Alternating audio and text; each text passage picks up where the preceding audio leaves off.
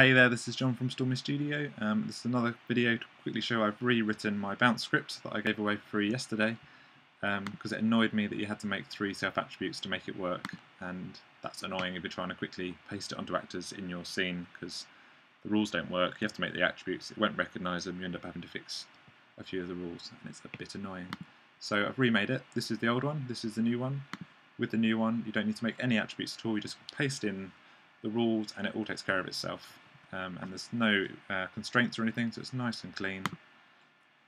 And also I've set it so it takes your starting width and height as its target width and height, so you can set your button up and the bounce will take care of the rest. Let me show you that again. Boing. So how have I done this? Oh, actually I'll quickly show you. Let's make a brand new actor, chuck it in the scene.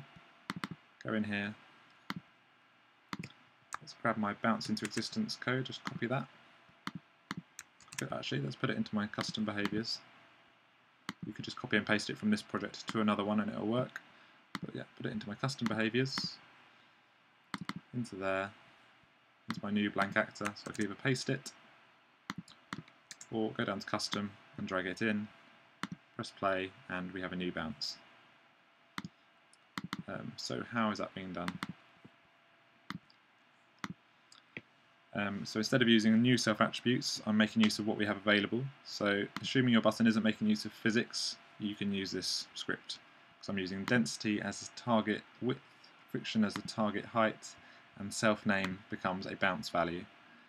I had to rewrite some of the code that I used for the other sort of bounce. And I couldn't use bounciness for a bounciness value because it's limited to 2 on here, and none of these could do it either because they won't go to a negative. But a self-name lets you type whatever you want, although it is a text string which called for some slightly different rules at the bottom.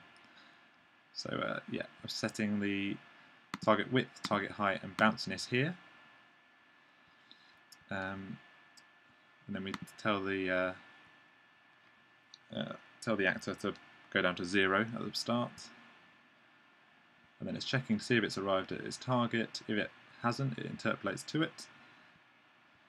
When it has reached it, it says are you greater than or lower than the final target, and then it will change the text string bounce value from 40 to -30, from -30 to 20, from 20 to -10, and from -10 to 0.